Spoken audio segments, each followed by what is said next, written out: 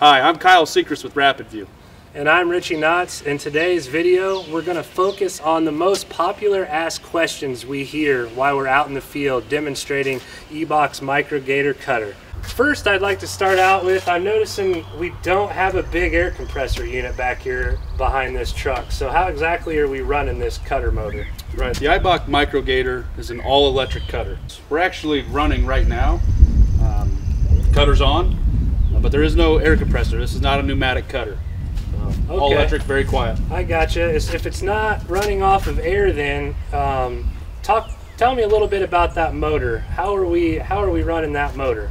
Yeah, so it's an all-electric motor. It's 4.7 horsepower. It is water-cooled, so we are running water to this motor. We're also running water to this camera back here, but it's a water-cooled, 4.7 horsepower. It runs at 10,000 RPM. You're not going to see this motor bogged down like a lot of pneumatic motors. The all-electric motor has a lot of torque. As far as the camera back here that you just mentioned, so this camera back here, is this to help view our bit up front then during the cutting process, not so much for, you know, viewing forwards as if we're just driving down the pipe? It is, right. So this camera is for your cutting view. You can view the bit there. A couple special things about this camera. You have the ability to rotate it backwards and clean that lens with water and a wiper. We also have an air curtain on this camera, so you know when you're cutting, you get a lot of debris and a lot of obstruction flying around in the pipe. And a lot of times that debris lands on your camera lens, and then you know it obstructs your view. Ultimately, I'd have to bring my cutter back out of the line and clean it. So basically, right, the air curtain and the water are basically going to work together then to keep my camera clean then. Exactly. And so that's the one camera view. The other camera view you have is we do have a front camera on the MicroGator. So this allows the operator to see forwards in the pipe. One really neat thing about that though is you can remove this front camera and attach a pan and tilt camera. And you may ask, why is that important? Well, now you can do your pre-inspection and post-inspection all with one unit. As far as the operations go then, up in the front office for the operator, one controller is still able to work that front pan and tilt and zoom camera head then for pre and post inspections. There's no extra cable required or no extra controller required to do that? Correct, yeah, it's just one cutter. You add that camera head on, you're still going to utilize your same controller. All right, earlier we spoke a little bit about pre and post inspections. You said that you had an option where we could attach an existing IBAK camera head to the front of this thing. Right.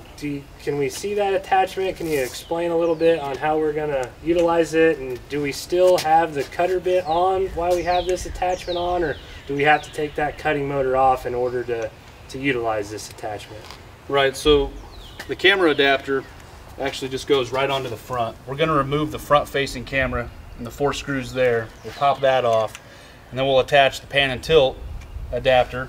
Okay, it'll go right on the front. You'll still have your cutting motor on there, but for safety reasons, we're actually going to shut off the ability to power that cutter bit for the time being while you're doing your pre and your post. As far as the camera goes, is that just one of IBAK's standardized pan and tilt cameras in, or is it a specific cutter camera? Or let's say I already have one of the IBAK systems and I got an Orion camera, can I just throw that same camera then out on the front of this thing? You can, yeah. If you own an IBAK CCTV inspection system, let's say you have the Orion Zoom, you would just plug that camera head on to the front. Nice. So we also then have the ability, the Orion camera head, does that come with like a locating mechanism then, like a transmitter or sonde, so I can pick it up above ground? It does. That camera head's going to have a 33 kilohertz sonde in it. Okay, I like it. As far as keeping this cutter pressurized, I know a lot of people out there use nitrogen, a lot of people use CO2 cartridges. How exactly do we help keep moisture out of this system? How do you guys pressurize this tractor? Right, we get that question all the time. So IBAK pressurizes all their units with just regular air. It just looks like a regular bicycle style pump. It's got a dry air filter on it. We're taking air out of the atmosphere, drawing any moisture out of that air, and then we're going to add 1 bar of pressure to the internal body of this system. That way there's a positive pressure on the inside and water's not going to get in and damage our investment. Okay, great. And if anybody would like to see a little bit more detail on the way we pressurize our tractors, we do have a spotlight video that focuses on how we do pressurize all of our systems. And I'm noticing on the back of this cutter, we only have 1 cable connected to the back of this cutter. So there's no strain relief. There's no more extra cables in during the cutting process that we have to connect for lowering this thing down into the pipe? So as far as operating this unit, one thing that sets us apart is it is one cable. Wow. Everything that we need, so air, water, power, it's all in this one cable housing. Now remember, I said that there's air in there. That's just for that air curtain on this camera that's viewing your cutter bit. This is not a pneumatic cutter, so it's a very small amount of air that we have to provide. I like it. As far as I'm noticing this, it does look extra stout. I mean, how much exactly does this weigh as it sits? I know weight equals traction, so it being heavy is going to be a bonus and help us get out those long distances, but what does this cutter weigh as it sits right now?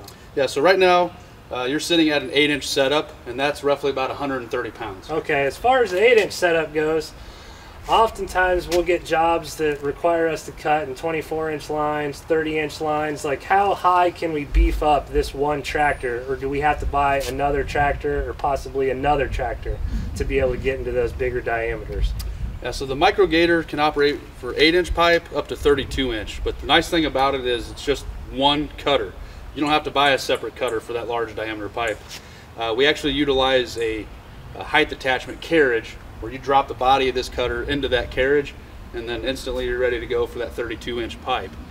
We have extensions for the cutter bits to get you up, to be able to reach in those larger diameters. But no, 8-inch to 32. So one tractor. One tractor. As far as, I guess we kind of hit on weight already, but do you have anything to help us get this cutter in and out of the pipe? Are we using lowering poles like a lot of people would use, or do you got any kind of cheat codes to help us get this thing that weighs 130 pounds down into the actual structure? Yeah, so the IBAK cutter builds that we do, we put in a built-in lowering winch. And you'll see that this thing is very robust. It'll actually lift 1,100 pounds. Wow. Weight's important for traction, but we try to make it easy on the operator to actually manipulate that crawler and get it down into the hole. Okay. I'm noticing too on the front of this, exactly how many access points do we actually have? I'm seeing it looks like a third and even a fourth. How exactly does having that fourth axis help the operator while he's trying to cut in the pipe? Yeah, so this is another one of my favorite features of the MicroGator. That fourth axis allows us to rotate that cutting head forward, and that gives the operator the ability to cut forward, but ultimately just gives them more degrees of freedom or range of motion. All right, Kyle, let's say I just put in a liner and I got to cut it out because we have some bad sections. How exactly are you going to go about doing that with this cutter head? Right, and that's something that people see in the field all the time. This is one thing that we actually like to demonstrate with the MicroGator. So the MicroGator, you can actually cut 3/4 around the pipe either direction, so you would be able to cut that section out. All right, Kyle, every now and then we do point repairs as well as, pull packers in for our top hat situations as well. So is there any kind of attachment or any kind of way I can pull in our packer with this cutter? Yeah, so that's very common, and actually we've got a packer adapter piece. So what you would do is you just remove the front motor on this cutter. Do we lose our front camera then when we're doing that? Or? So you'll still have two cameras. There's a camera on the front of the packer adapter. Nice. And then you also have your camera that was your cutting view earlier. So this will give the operator the ability to move those packers within the pipe and then also be able to see. All right, thanks a lot for tuning in today on our focus on the IBAK MicroGator cutter. If you guys would like to see some further videos as far as a live setting with us cutting out and shooting taps or reinstating laterals, go ahead and check out our website for those videos. And feel free to contact us if you'd like to see an in-pipe demo of the IBAK MicroGator.